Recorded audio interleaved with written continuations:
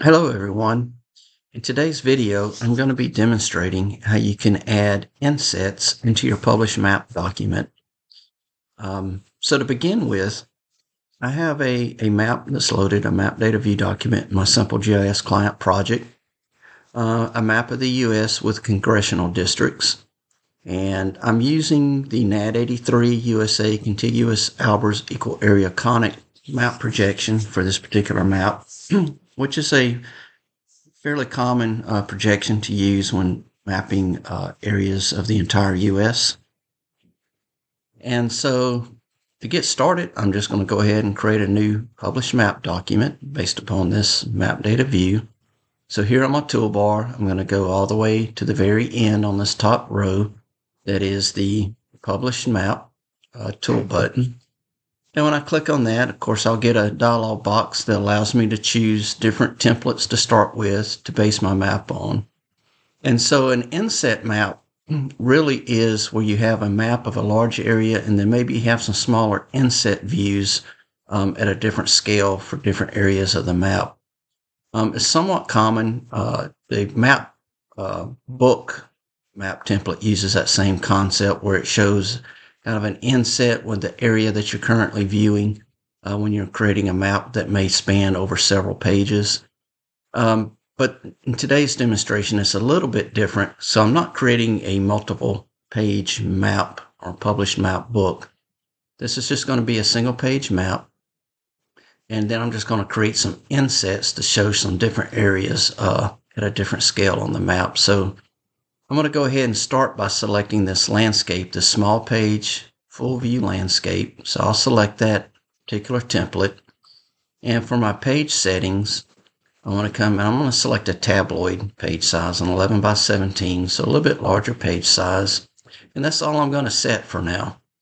So I'm going to just simply come to the top here once I have selected those items and click Apply. And it's going to create my new published map document. And here it is, fully blown up. And so to start with, my main view here, my main map, I just want of the lower 48 states to show in that particular view document. So I'm going to come here and make sure that I zoom in just around this area that contains those states. So I'm going to go to my viewport navigation tool here in the upper left. Right now it's turned off and I'm going to turn it on by simply clicking on the tool, and you see that the red X disappears. And then that's going to allow me to zoom in to features in this viewport window, which is right now occupying the entire page based upon the template I selected. And so I'm going to use this zoom in tool, zoom direct. And then I'm going to come here and I'm going to draw a rectangle just around those lower 48 states and then release. And now you see that my map is zoomed in just to that area. So now to demonstrate, what I want to do is, let me go ahead and turn off my viewport navigation. So now I can zoom and pan around on the page without actually zooming within the viewport window. But I'm going to create an inset, and I'm going to add for the state of Alaska and for the state of Honolulu, or Hawaii, I'm sorry. And then I'll possibly add Puerto Rico and the U.S. Virgin Islands as well. But before I do that, let me add a scale bar to my map. So I'm going to come here on this drop-down tool button menu on my bottom row that allows me to add different map elements. And I want to add a scale bar. And this scale bar is going to be for this main viewport window. So as I click on that, I'm just going to click in this lower right corner where I'm going to place a scale bar for this main viewport. And when I click on a location, I get the scale bar properties. And so I want an actual scale bar with the ticks, marks, designating the scales. And so I'm going to select, I want one major division, one subdivision, and then I'm going to associate this to our main viewport, which is the only one we have on our map currently. So viewport 1. And for my scale units, I'm going to select on the drop down and select mile, and I'll click apply. And as I do so, I see that my scale comes up. And if this is a little bit too hard to see, I can zoom in on my page just so we can see this scale bar.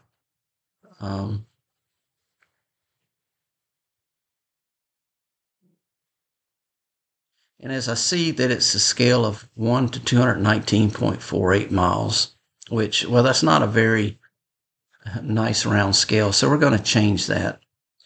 And first of all, though, I'm going to reposition my scale bar. So I'm going to click on my Select Graphics tool. I'm going to click on my scale bar, and I'm just going to kind of drag it more closer towards the corner here. Now, to actually change the scale of the viewport, I need to change the viewport properties. So let me zoom back out to my full map window. And I'm going to use my Select Graphics tool again. And if I just click on this main viewport window, I see that it highlights. And if I actually double click on it, I'll get the properties for the viewport window. And this is where I can change the scale of the viewport window. And so the scale is based on 1 inch equals how many inches. So we have to convert, for instance, if I'm wanting to convert miles, 1 inch equals so many miles, I'd have to convert the miles to inches to determine what the equivalent scale is. So for example, if I wanted this to be 1 inch to 200 miles, let's see how that looks. I'm just going to pull up my calculator, and I'm going to say 200 miles times 5,280 feet per mile, and then 12 inches per foot would give me a scale of 1 to 12,672,000. And so I'm just going to type that value in my scale properties box here, and then I'll click apply. And when I do that, I see that the map did scale in a little bit more, and now I see my scale bar reflects 1 inch equals 200 miles. So now I can get on with the business of adding the insets, which was the purpose of this video tutorial anyhow. So to add a new inset view, I'm going to come back to my drop-down tool button list here. And as I click on this drop-down, I'm going to select Add Viewport. And I'm going to add a new viewport in this corner here. And so I'll just simply click and drag to draw a box for my new viewport. And in this case, I'm going to select my same map data view that I want to link to. So whenever I first added the viewport, I get this viewport property. So I'm selecting my map data view document, which is the map data view that this viewport is going to be based on, the data it's going to be looking in at, and click apply. And I see that it adds, to the original extent of this map data view document. So if you look at the bottom of your screen, you see you have these document tabs. So this current tab that I'm on, the Street Atlas Map 1, that's my current published map document I'm viewing. And this Simple USA Map View is my map data view document that actually contains the data and everything that I'm using to build this map off of. So if I click on that document, again, this is where we started from. I'm going to come back to my Published Map Document tab, click on it. We see where we're at here. So now I want to change what I'm viewing in this new viewport we added. And so I'm going to use my Viewport Navigation tool once more. So I'm going to click on this, turn Viewport Navigation on. And then I'm just going to zoom in around this area. So I'm going to use my Zoom to Rect tool. And I want to zoom in around the state of Alaska in this case. So I'm just going to click and drag around Alaska and release.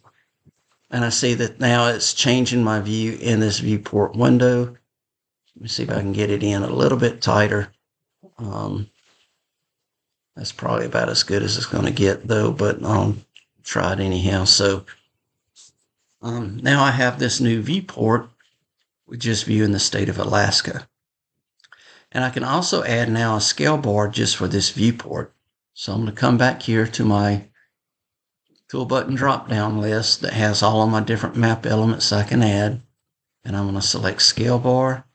I'm going to click, in this case, in the lower left corner to add the scale bar.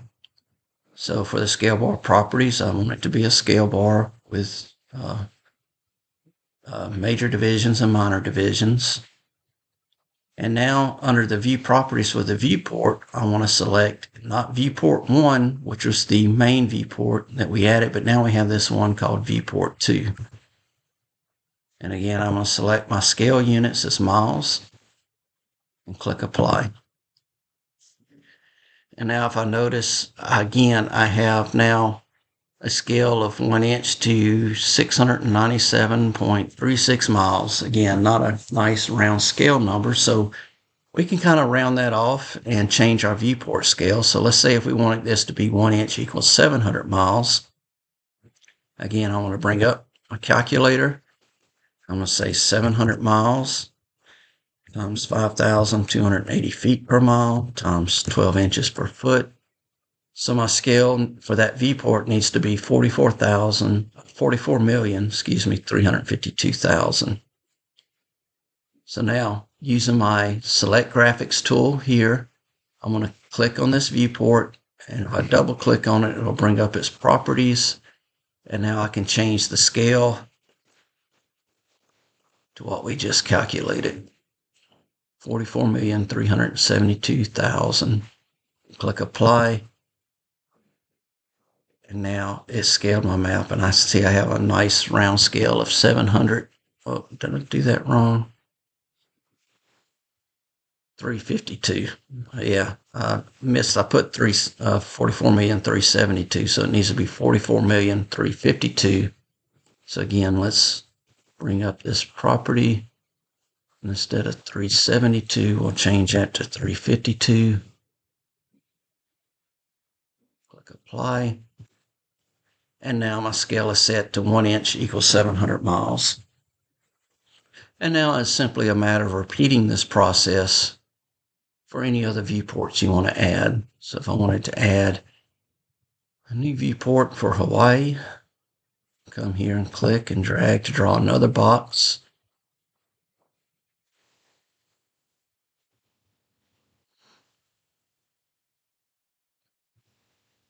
And now I'm going to need to zoom in just around Hawaii.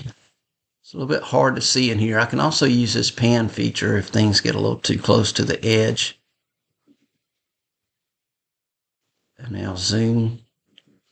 And I'll zoom in around Hawaii. Let me just zoom in around the major islands here. And now we have Hawaii added. And I can also use the pan tool as long as I have the viewport navigation on to pan and reposition this.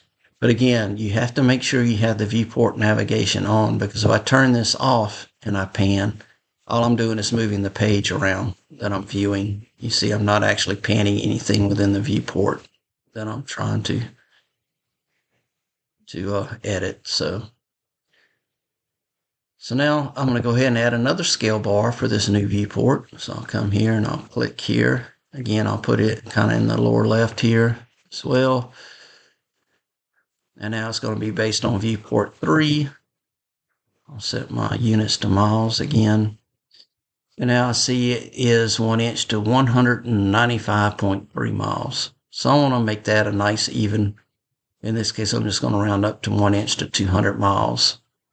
So again, pull up my calculator. Set 200 miles times 5,280 feet per mile times 12 inches per foot. Gives me a scale of 12,672,000. So let me open up my viewport properties for this viewport and enter in that value. 12,672,000. 1, 2, 3. And click apply. And now I have Hawaii added as well. And then last, but certainly not least, I'll go ahead and do a viewport for Puerto Rico and the Virgin Islands. And maybe I'll add it over here on this side of the map.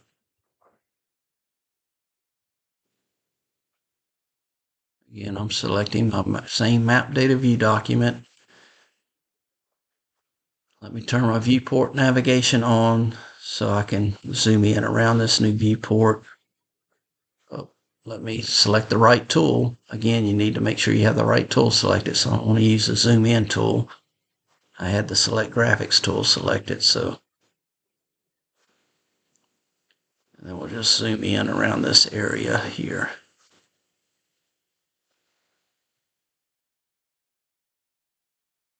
I'll use my pen and just kind of move this up a little. And then I'll go ahead while I'm editing, add a scale bar for this viewport as well.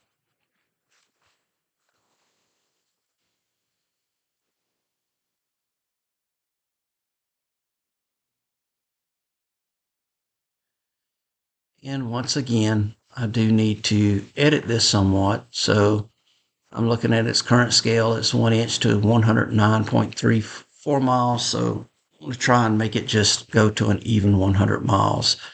So again, pull up my calculator. So for 1 inch equals 100 miles, I would say 100 miles times 5,280 feet times 12 inches per foot is 6,336,000. So use my select graphics tool, double click on my viewport, and change its scale.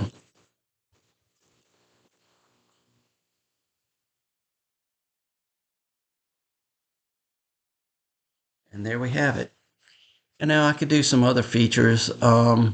Maybe if after viewing I don't like my main map view scale bar in this corner, I could still move it around if I wanted to center it in the map. It's just strictly user preference, doesn't really matter. We could even add other graphic elements to our published map. So for instance, if I wanted to add a title, and maybe I didn't select the right map template to start with, I can still come in and add text to my map here.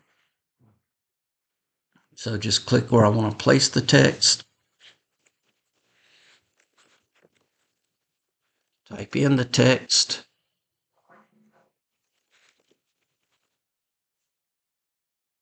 Even change my symbol. If I wanted to, use a different font symbol.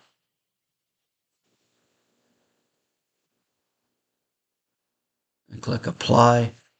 And of course, that's way small right now. So let me use my graphic select tool. I'm going to kind of just move it, and then I want to click one of these handles and drag to resize it.